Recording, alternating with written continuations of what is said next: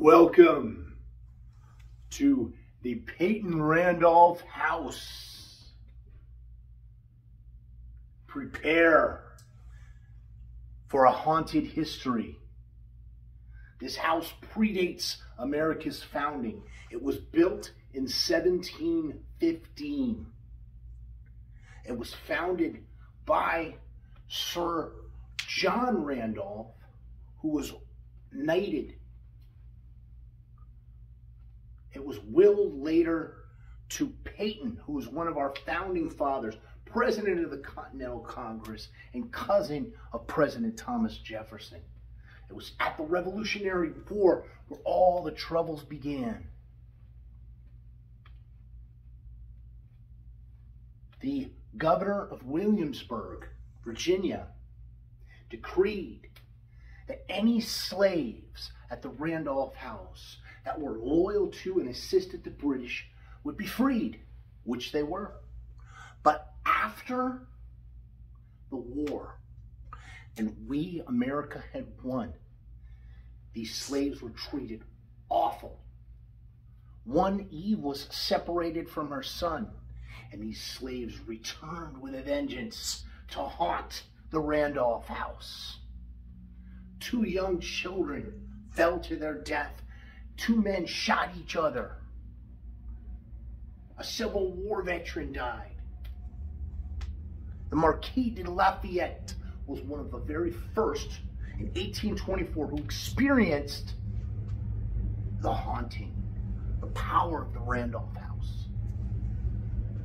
The Marquis felt a hand on his shoulder, felt himself being pulled.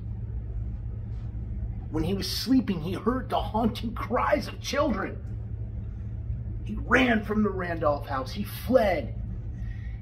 In the 1960s, esteemed University, William and Mary used the Randolph house for extra dorms. And a young man sleeping also felt a tug. And his bed violently shaking. He gets up, there's no one there, and he runs. Flees the Randolph house. Are you thinking of doing the same right now? A security guard down in the basement felt a hand on his ankles. He couldn't move. He was pinned to the ground as he heard these shrieks. He calls for help. Help comes and they have to pry the door open.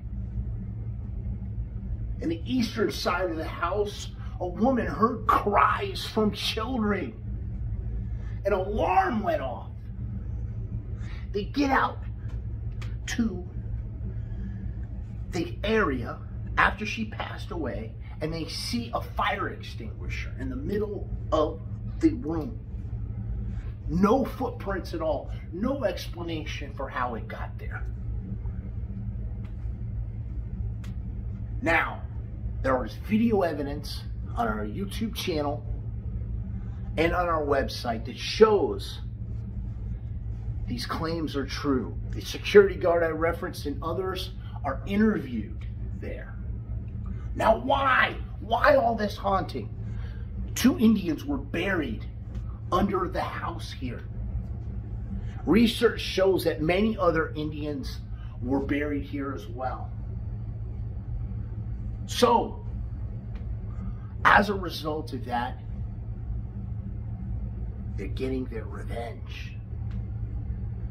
Many incidents here on these tours where we have these devices that detect ghostly activity automatically shut off.